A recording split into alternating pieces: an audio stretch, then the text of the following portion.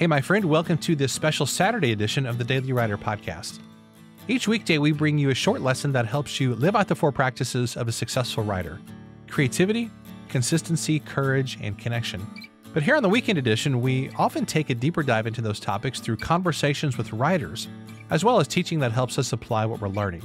And for more, you can visit us at dailywriterlife.com.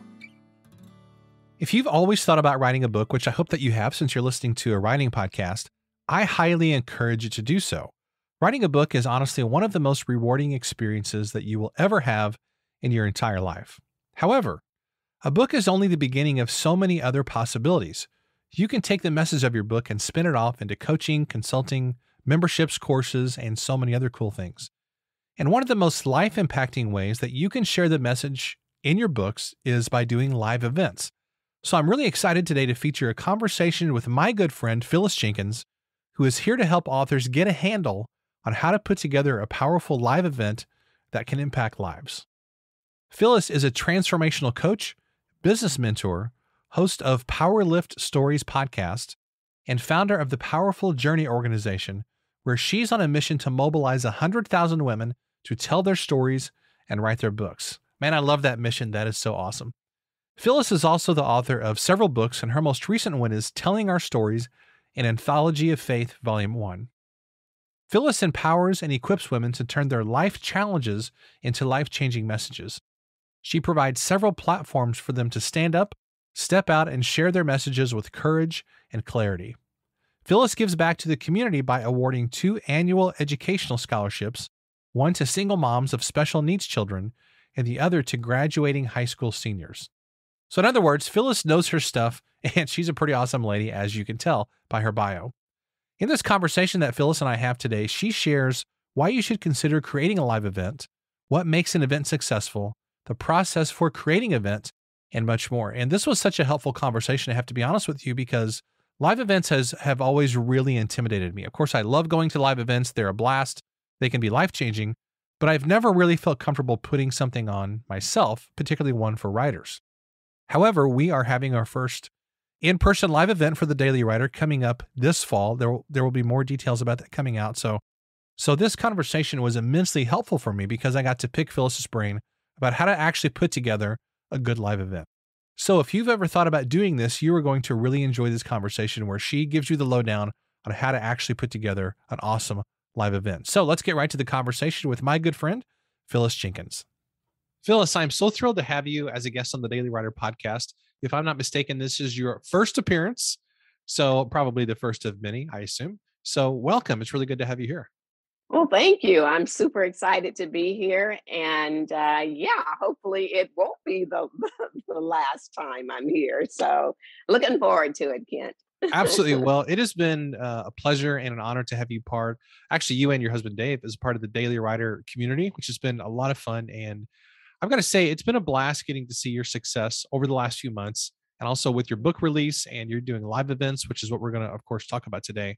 And it just, I have to say, you have really inspired me to think on a bigger level. So I appreciate that. You tend to make things bigger wherever you go. And what I mean by that is you help people think bigger, you inspire people and enlarge their vision. And that's a gift. So I just want you to know up front, I really have appreciated that.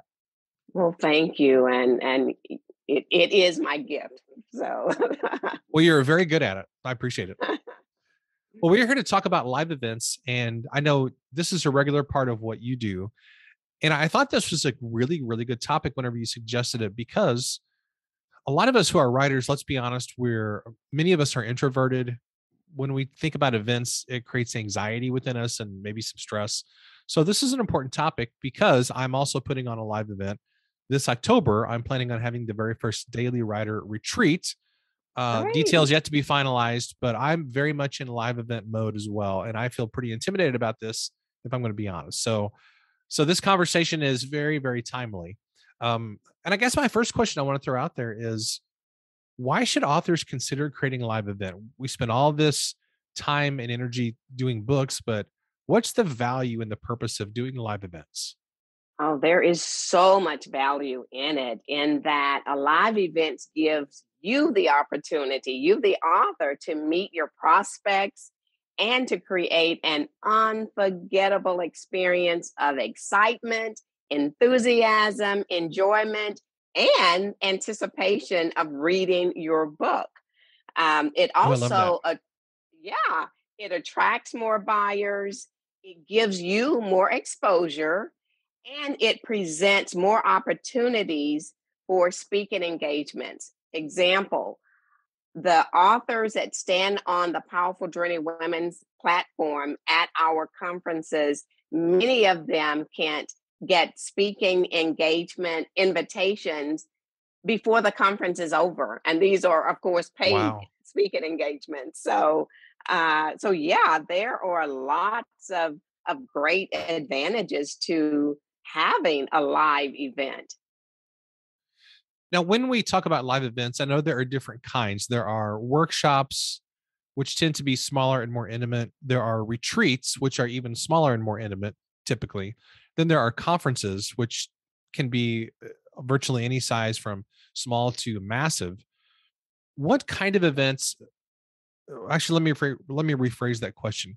Can you talk about the value of each of those different kinds of events and how we should choose between, okay, should we maybe try to put on a conference, should we maybe try to put on a workshop or a retreat, and what are the value of those different kinds of live events?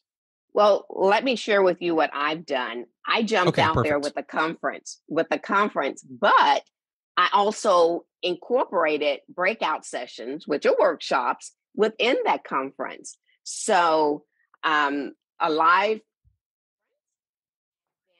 and breakout sessions give them the opportunity to visit workshops given by the different authors that you've invited to come to participate, because it's not just about you, it's about bringing others Good in point. and helping them to be successful and succeed as well. And so it gives the opportunity for them to hear you, to to see you, and to oh gosh, feel your passion of what you've done for them. The book, it's for them, the reader. Now I haven't had the retreat yet. I've had a team retreat, but I haven't done a retreat as far as for outsiders to come in. But again, I'm all for a conference and incorporate within that conference a workshop. Hmm. That's really good. That's really, really good. How do you go about planning something like this? Because honestly, the idea of trying to figure out a venue space, trying to figure out Mhm. pricing, how people purchase tickets, all the systems involved in getting speakers and organizing all that sounds like a lot of work. So, how do you go Well, about doing that? let me tell you what I've done, and then I'll give you steps of what I would recommend for you to do, the authors who are listening. The Powerful Journey Women's Conference has a team. I have built a team around me. And so all of that hard work is broken down into um, smaller parts where the team members are working in their gifts, in their zone of genius, such as I have on my team one who is a day event coordinator. She and I have worked together closely leading up to the conference itself. Whereas the day of the conference, Kent, if there are fires to be put out, I know nothing about them because Which is probably good. yes, she takes care of it. All of the problems or any issues go through her. And I normally hear about it after the conference is over because she's done such a great job of taking care of it. I also bring in on my team, there is a decor or decoration coordinator. She has visited the event with me, and we come up with creating the atmosphere, the environment that we want our attendees to experience from the moment that they enter the building, wherever we have it. We have hostesses that are greeting the ladies with pom poms, with signs that say, "Welcome, you're beautiful, you're successful, you're fantastic." I mean, from the moment that they enter the venue, they are driven in, welcomed in by a list of things that we put together where we want them to have an unforgettable experience. I have a hostess coordinator who puts that together for us. Then there's a registration coordinator. When they walk in, they are greeted with the registration team, and we try to make the check-in as seamless as Hmm. possible. And then we have a vendor coordinator. We invite vendors to come and participate with us. And the authors also have vendor booths. So I have a vendor coordinator that takes care of all of that. So your question was, how do you make it where it's not a lot of work on you? You surround yourself with a strong team, a team who has caught the vision that God has given you, and they are excited to run with that vision. Now, are these volunteers who are doing this? Like, is anybody paid on this team, or it's people who are simply excited and they're volunteering to help with these different aspects? The people that I've chosen to be on my team have actually gone through the Powerful Journey Authors Academy or the Speakers Academy. And so they know what the Powerful Journey is all about. Okay. They know what I'm about. And or volunteers, but I do give an honorarium to them for the hard work that they've done. Okay. Yes. So when you think about, I'm just trying to think about the kind of the background logistics of all this, because I think of when you're putting on an event, there's kind of the front stage aspect, which is the programming, the venue, Hmm. all these systems and all that stuff. And then there's sort of the backstage part of it, which is figuring out the financial piece. So when you're Hmm. doing a live event like this, like obviously you're making a profit of some kind, correct? Or at Hmm. least your goal is to not lose money, I assume. Correct. Correct. And so what you do is you create a budget and price your registration accordingly so that you do walk away with a profit. Um, and you know, I bring in so much, Kent, that the experience is what it's all about as well. Right. I Right. I have a photo booth that is free to them, that where they get together and they take pictures, and it's something that they can walk away with, showing the experience that they've had. Now, let me share with you, my event is in person and virtual. We don't leave the virtual registrants out, the Gotcha. attendees. Okay. They have fun as well. I have a team member who only engages the virtual attendees. We do prize giveaways. They are included in those prize giveaways. They are included in even the photo booth because the owner of the photo booth has it where she can make it digital as well for those who are attending virtually. So when I say create an unforgettable experience, it's not just for those who are in person, but it's for those who are attending virtually as well. Wow, I love that because that sounds like a complicated piece though. When I think of, okay, how do you figure out the camera stuff? How do you figure out the streaming stuff? And I know there are people who do this stuff all the time, and I'm sure I'm overthinking it, but it sounds like there's a lot of pieces to that. So is the way that you do that is you have somebody who just simply takes care of all that, I assume. You don't have to worry about any of those details yourself. You have people who are great at that. They're part of this whole process. They take care of it, and then you can focus on just making the experience as great as possible.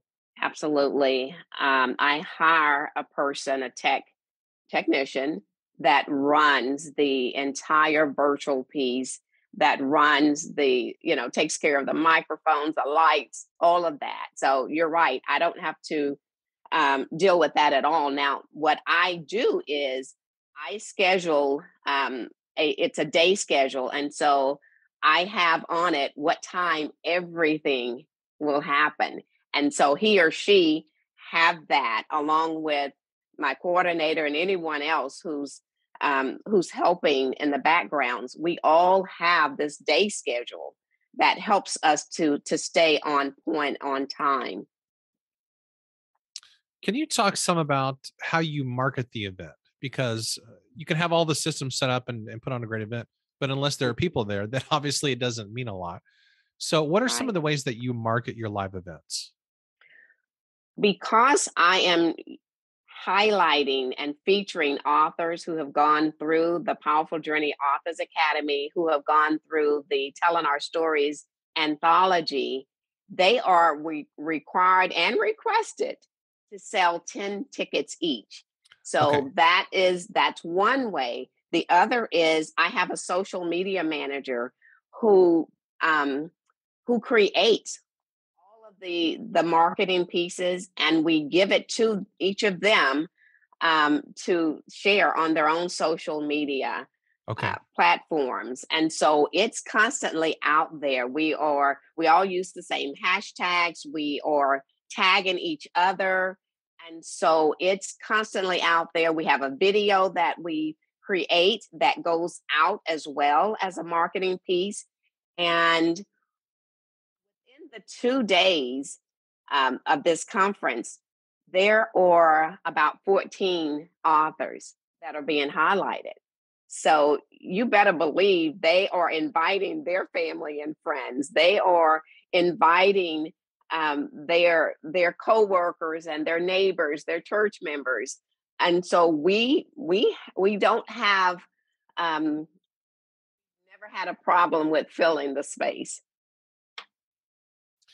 I really, really like this idea of having the people that you're highlighting at the conference have them being required to sell tickets and to bring other people. That is such a genius move. I've actually never heard that before, but it seems like such an obvious thing to do. I'm not.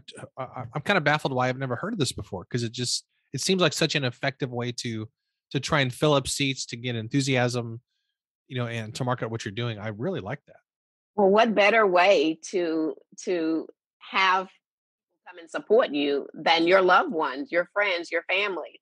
And so, yeah, I invite people to come, but it's great when they fill their tables with their cheerleaders themselves, those who are supporting them. They also have created a launch team that have helped them as Okay. well. And that launch team helps to invite others. We did a book reveal recently, and there was a lady on there who the author didn't know, but it was because one of her launch team members had invited her to come on. So that's how the word is spread, and the excitement is built because you create and build a launch team who want to support you. They believe in what you're doing, and they help create the excitement as well. Can you talk about how you sell books at live events? What are some of the ways that you do this? Obviously, you're going to have probably a table at the back of the room or somewhere where people can buy books. But are there some other ways to integrate your own books into a live event? Maybe having them part of the ticket that they purchase, or giveaways, or other things like that. We do. I'm glad you asked that. Each of the participants are asked um, to donate a prize giveaway, and so they, of course, want to give away one of their books, but they don't just package it as a book. One of the ladies, hers was That Lemonade Life. And Hmm. so she had her book in a big basket with lemons around inside of it. And I think there was a lemonade jar and a glass. And I mean, it was beautiful. And other ways that we create interest in our books is each of the ladies get to stand and give um, a, a short message about her book. She talks about her story because that's what her book is. Her book is her story.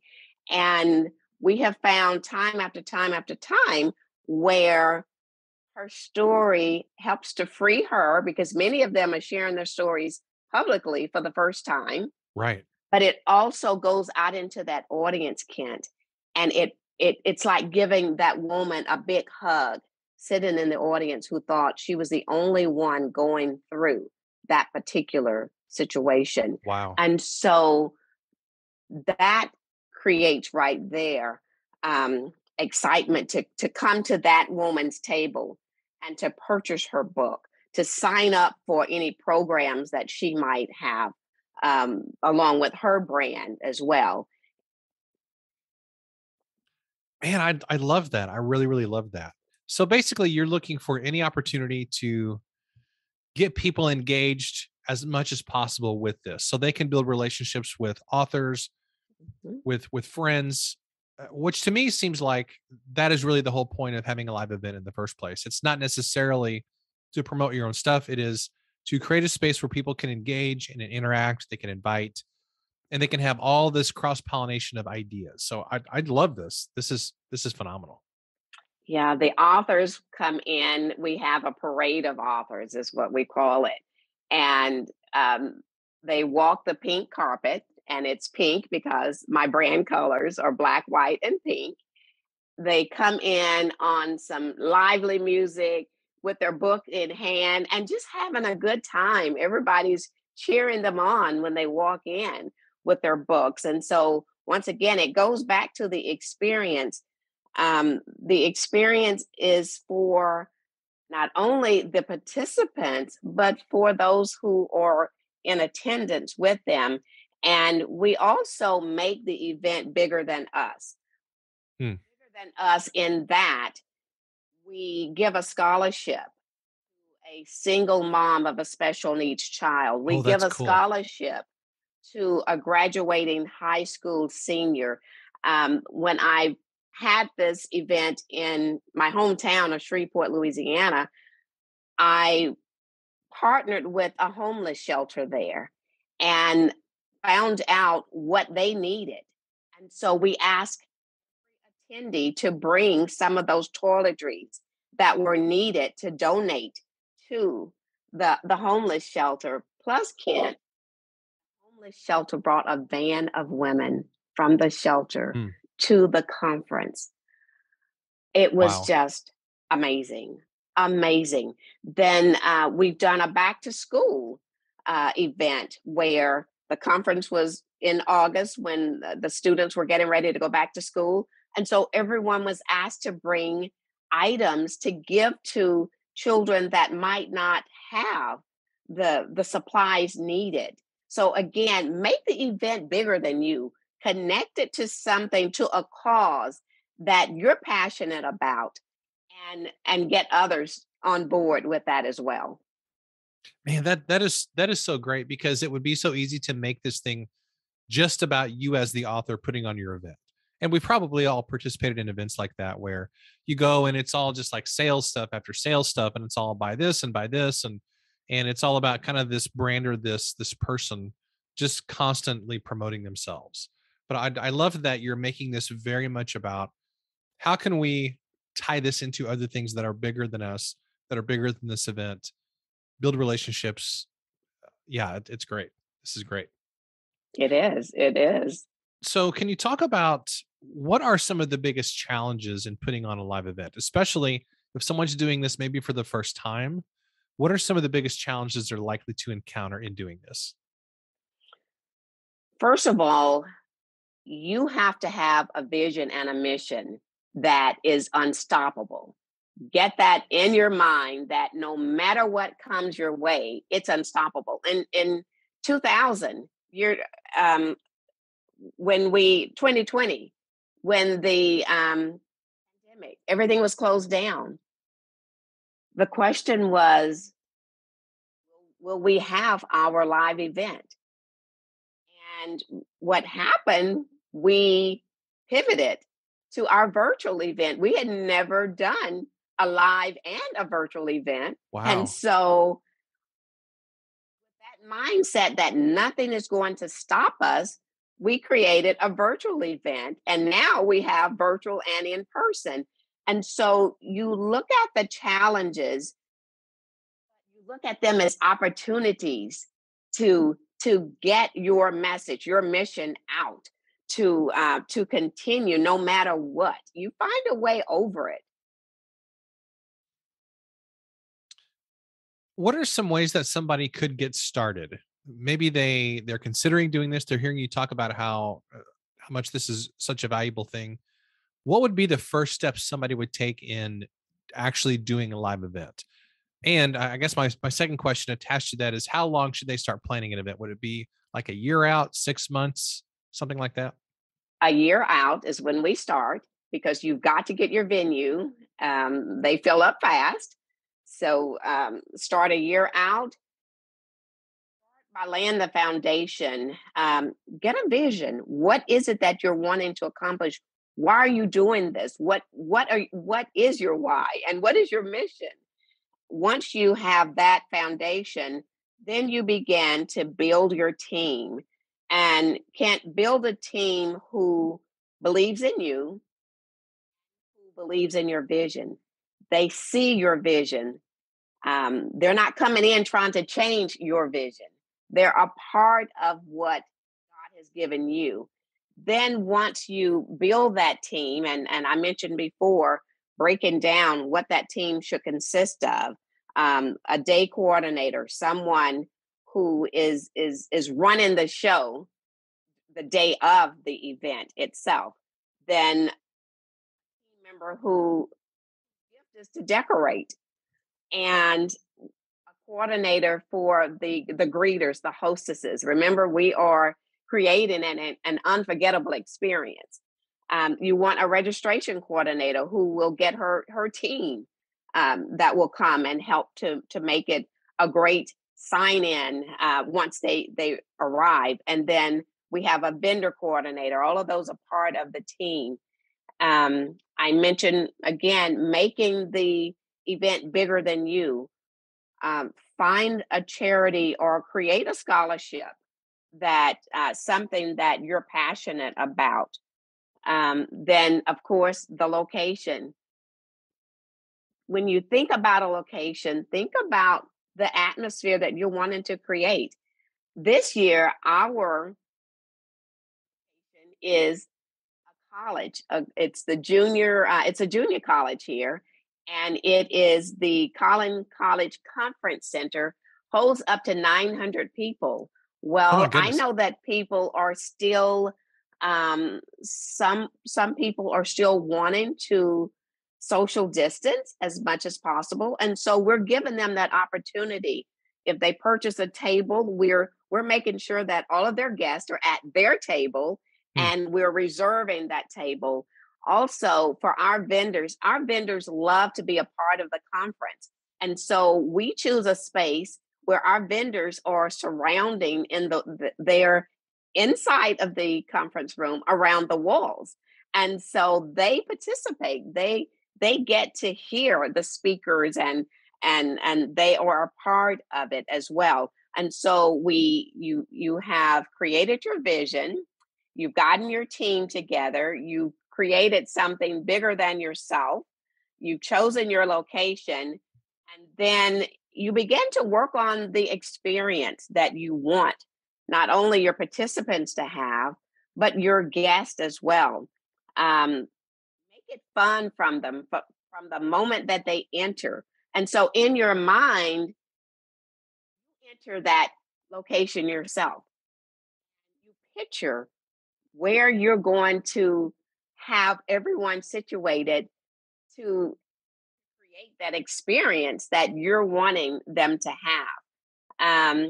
Make sure that you hire a videographer because you want to capture your day, your attention. But not only that, you want to capture testimonials from those who are attending. Good idea. And so that you can play it for the next year, and use it for promotional um, pieces as well. and have a photographer capturing the fun, the engagement, the networking, all of that, have that captured as well. And then, last but certainly not least, a moment where you are inviting them not only to the next event, but inviting them to participate in your classes, your community. Have ways for them to sign up at your table to continue to support you. Whether you have other programs that you want them to be a part of, classes, of course, your book. You are autographing your book right there on site. And again, Kent, just making it a great experience, one that they will talk about until the next time they This is phenomenal. I feel like I'm getting a master class in live event come. design. I really am, because I would never have thought about 99% of this stuff. It is kind Well, of funny. I've created a cheat sheet for the daily writers community, and they'll be able to grab that from my website. So if you're listening and you're driving and you're not able to take notes, or you think you've missed something, you can go and grab the cheat sheet. Oh my goodness, that is awesome. And so that's a really great segue. So where could we get the cheat sheet, and how could we find out more about you and your event and your book and all of the 87 cool things that Phyllis is doing? Well, you can find it all at phyllisjenkins.com. That's my website. Phyllis, PhyllisJenkins.com. Also, and you can register for the upcoming event, which again is virtual and in person. And I'm in the Dallas Fort Worth area. So for those of you that are outside of Texas, if you want to grab some girlfriends and make this a girlfriend trip, we have a host hotel that has offered discounts. And so you can register on the website for the conference. And Kent will have a link where you can register as well in the show notes here today. My books are on Amazon, which is under Phyllis Jenkins. I'm the author of 5 books and an anthology that we just released back in November, Telling Our Stories Anthology, Volume 1. And we are working on Volume 2. So if you are listening to this today and you are interested in sharing your message, an anthology, then you are welcome to do so. Can already have a waiting list for volume 3. So Wonderful. we're super excited about that as well. Fantastic. My email address is phyllis@phyllisjenkins.com. Phyllis@phyllisjenkins.com. And Kent will have ways for you to connect with me in the show notes on Facebook, on Instagram, on LinkedIn. And I'm looking forward to meeting and having some new friends come along. Fantastic. Phyllis, thank you so much. This has been an absolute blast. And we will, of course, have links to all that in the show notes. I can't thank you enough. I've taken a bunch of notes. So if you've seen me with my head down half this conversation, it's because I made a bunch of notes on this. I really hope that everybody considers doing a live event. I know for many of us authors that feels intimidating, but anybody who has been to a great live event knows that you cannot replicate that. It's something that is a unique way to impact people. So I just want to encourage all of us to sort of get past our discomfort and gather us a team and have a vision for an event and just get out there and do it. So, Phyllis, thank you And again. Ken, This has been an honor. I want to say that if there's anyone listening and they really are fearful of jumping out there and doing it, reach out to me. I will be happy to answer any other questions, to push you along, to cheer you on, and to help you, because once you have that first event, that's all you need, because you will continue to want to have that over and over again, because again, It's the experience that you are creating, and you're getting to sell your book right Yes. there live. I love it. I love it. Well, Phyllis, thanks again. This has been an honor and a privilege, and I appreciate all the wisdom that you shared with us today. Can't thank you for having me. It was an honor to be here. Wasn't that a fun conversation? I took a ton of notes in this podcast interview, probably more notes than I've taken in a long time, because I was just scribbling away furiously, trying to write down all of Phyllis's insights, because she's obviously really, really experienced with this and does an incredible job. If I had to choose one takeaway that I learned from Phyllis, I would say it's this, that all of us should consider creating a live event. Even if it's something that feels intimidating, even if it's something that you have to start planning a year in advance, which she of course recommended, and it takes a lot of work, but man, you can really impact people's lives when you consider putting together a live event. So as I mentioned earlier, I'm going to try my hand at this. This fall, we're going to start with a small retreat for the Daily Writer. It'll be, probably no more than 20 or 25 people there total. Again, more info coming out about that over the next 2 or 3 months. But I'm going to try my hand at this because I know the power that live events can have in people's lives. So I'm going to go ahead with it, and we shall see what happens. Well, I want to encourage you to check out Phyllis's books, her website, and her amazing podcast. There, of course, will be links to those in the show notes. Phyllis is just simply one of the kindest, most inspiring and encouraging people I know. And I'm so thrilled that she's a part of our Daily Writer community, as is her amazing husband, Dave. So if you've ever thought about being a part of a writing community where you can feel inspired and encouraged, and where you can be surrounded by people who are accomplishing cool things like Phyllis and Dave are, then you might want to consider joining the Daily Writer community. You can find out more by going to dailywriterlife.com/community. Well, hey, thanks so much for listening. And of course, I want to give Phyllis a massive shout out for taking time to be a guest on today's episode. It was an absolute blast having you. Thanks so much for listening to today's episode. I want to take a moment to let you know about our Daily Writer membership community. One of the very best ways to develop better habits and impact more people's lives with your writing is to spend time around other successful writers. So if you're tired of feeling isolated and chasing success on your own, then I know you're going to love the Daily Writer community. For years, I searched for the kind of writing community that I would want to join, but I could never find what I wanted, so I created my own. Some of the features include weekly writing sprints, monthly community calls, book discussions, calls with guest experts, and much more.